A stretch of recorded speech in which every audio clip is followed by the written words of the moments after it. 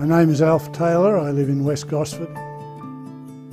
Gosford means to me a place that has just about everything you would possibly need, apart from it being one of the most beautiful parts of the state.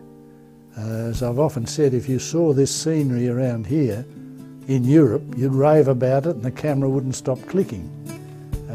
But often when you live in a place, you take it for granted. But this is a beautiful place. I've been involved in quite a few activities in the community. Coming here first of all on the staff of Gosford High School, where I stayed for a couple of years. Then I moved to Pete Island School down the Hawkesbury River. I was principal there for 5 years or so, and so education was my background.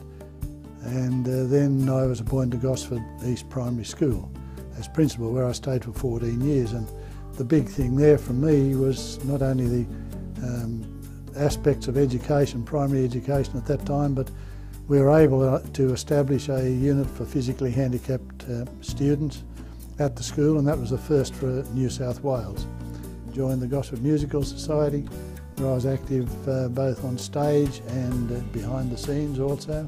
I was able to participate and be the sort of designer, if you like, of what we call the Youth and Performing Arts program, which was a program established started in 1992 to highlight youth on the Central Coast with particular talent in the performing arts.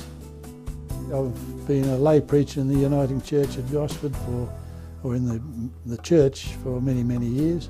In early 1981 it was, I then became, with my wife, we became telephone counsellors with Lifeline. And we both continued on in that activity, both serving about 25 years as telephone counsellors.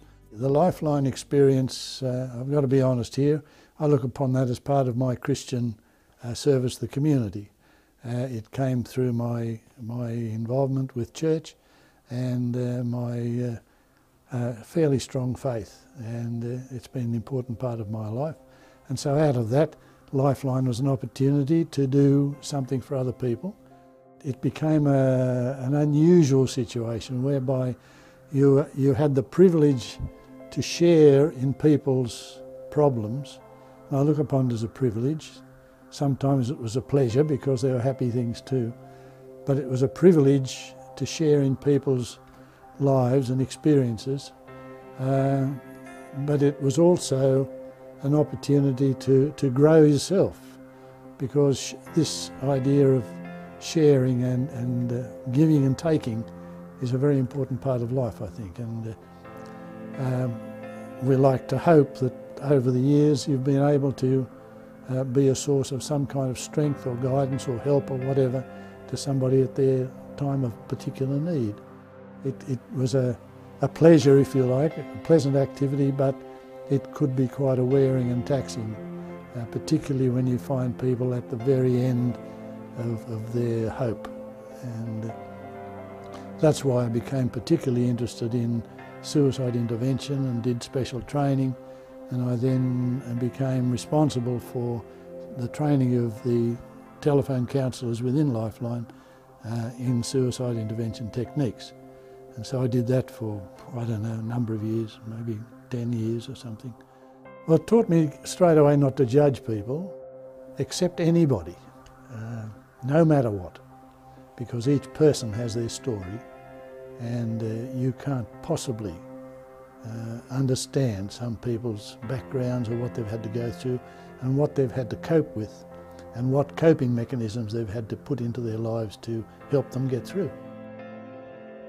To get the Citizen of the Year was quite a surprise. It was a humbling experience because I suddenly saw all these other people and heard all the things they were doing and realised that, you know, I'm just one of a big number of people in this community doing wonderful things. So there has to be this opportunity for people to get together, to do things and enjoy things together, but there also has to be an opportunity for individuals to grow within themselves. And I think that to me is a sense of community. It's a sharing, but it's also a taking. And you take from it the things that help you to grow so that you then can be more valuable to the people that you're associating with.